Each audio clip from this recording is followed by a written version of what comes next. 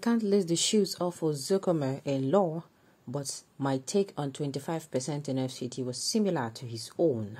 Baron Shimike, welcome to the news, and please subscribe to our channel. Lawyer Baron Chimaka has reacted after his interpretation of the constitutional provision for the FCT merges with that of renowned lawyer Mike Ozekome's son. It is no longer news that several interpretations as regards the constitutional provisions in the FCT have surfaced. Many have argued that the 25% requirement is necessary to be crowned the president, while some have said it is not necessary. In a post he made on his page, he shared Mike Ozekome's interpretation, which was similar to the interpretation he had earlier given. In Ozekome's interpretation, the FCT is a unique state and can be seen as the 37th state, which means that is very important. Below is an exception of interpretation that Mike Ozekome gave. For example, when Section 48 of the 1999 Constitution provides that a Senate shall consist of 3 senators from each state and 1 from FCT Abuja, while during these converses of FCT Abuja being merely state argue that once we have 3 senators from each state we should discard the "and" which gives 1 senator to the FCT Abuja and thus deprive the FCT Abuja of its senator.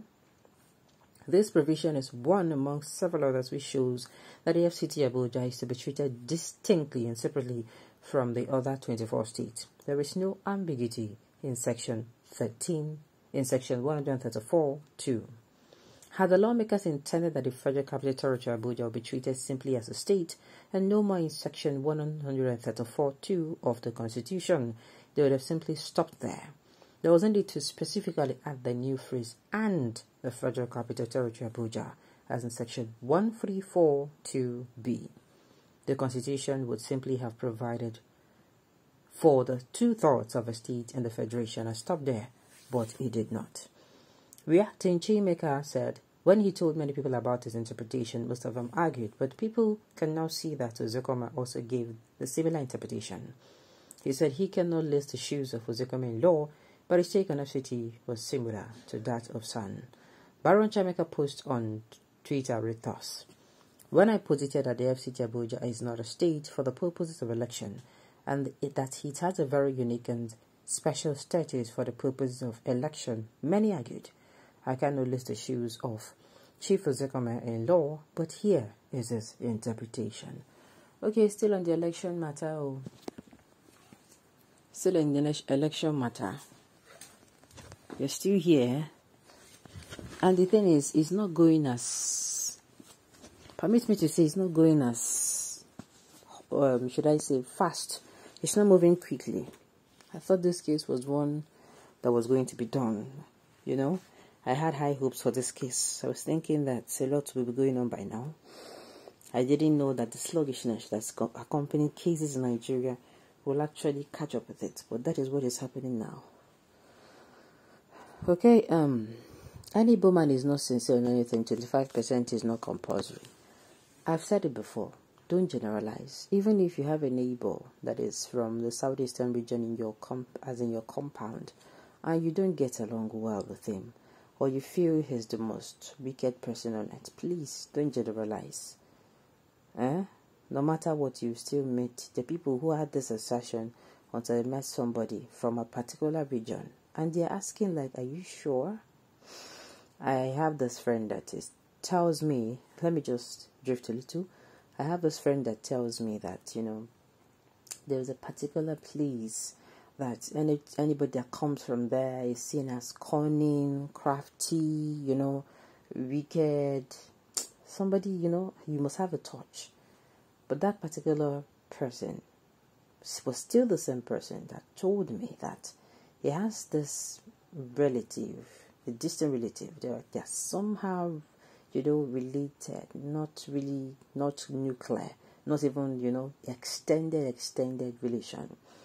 And that is from this particular place that you talk about. I don't want to mention the name of a place.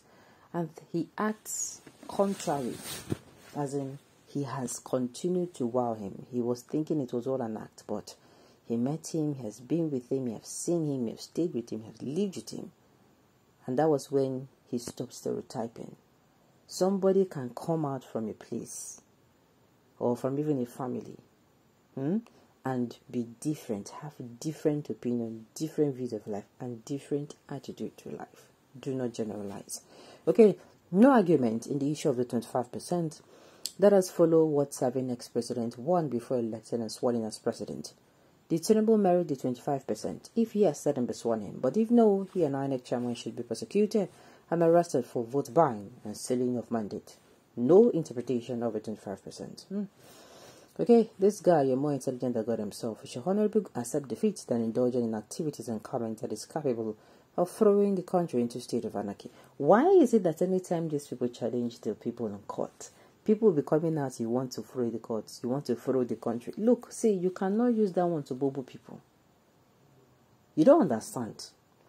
This thing, you cannot do something wrong and you are telling somebody that they should accept it. It's not done.